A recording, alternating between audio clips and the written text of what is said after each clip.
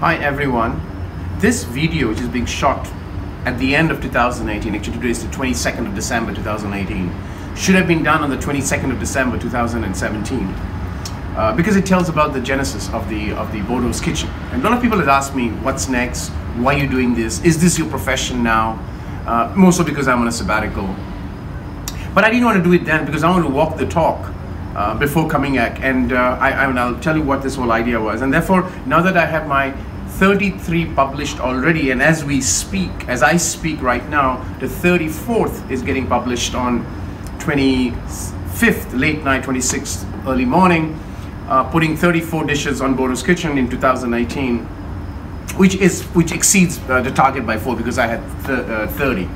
So let me now explain to you what was the genesis of Bordo's Kitchen, right? So first, I love cooking. I enjoy cooking. It's a hobby. That's when my creative best comes out, you know. And I've been doing this. First time I started cooking was my mom's kitchen when I was 10 years old. I mean, aloo dum, I remember. And then around 2003, 2004, when I really started cooking, you know, coming home and, you know, cooking almost every day, I wanted to write a book. The book that I thought, which I kind of penned the sketch at that point in time, was Bordo's Kitchen. I called it Bordo's Kitchen, and I said a life in a day of Bordo's Kitchen. The reason for that is it's not a food. It was not supposed to be a book on cooking. It's not like a recipe book.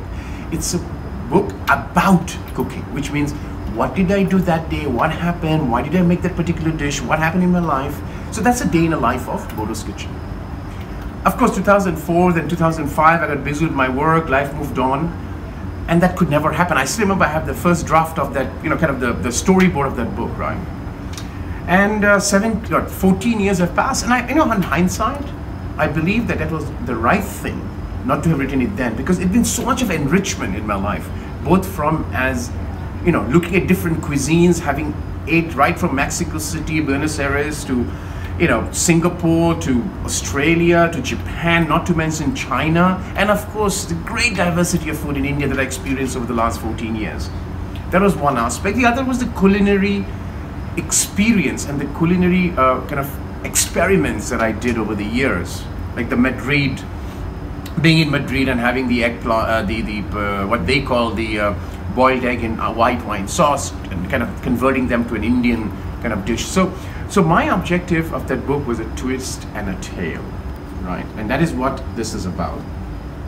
So in 2000 and, you know, going into my sabbatical year, I've been on a sabbatical in 2018, I said I will write that book. And my friend, a very close friend of mine, said, look, you're not the type of guy who can sit down for 6 hours and write a book. Write for 6 hours, because it takes, you know, it's about you are a good storyteller and you've got a gift of gab. I take both as a compliment. I said, why don't you instead do videos? And then you can give it to a ghost writer, and then the ghost writer can write it, and you can edit it, and it solves your problem, and then you don't have to have that intensity of writing. And I thought that was a good idea. So January, I started the preparation. So a couple of things I did. I first created the recipe, the menus, the recipes that I'm going to do. So I actually aimed at 30. I created the storyboard around each one of those is about a story of my life, what I did it, when I did it, starting going back to 1987. The second thing I did, I experimented. So you will see the first 3 videos are in portrait mode, the stone potatoes, the cabbage, the flaming cabbage, or even the cannonball, the dal, which are the first 3 dishes, which I kind of shot between February and April.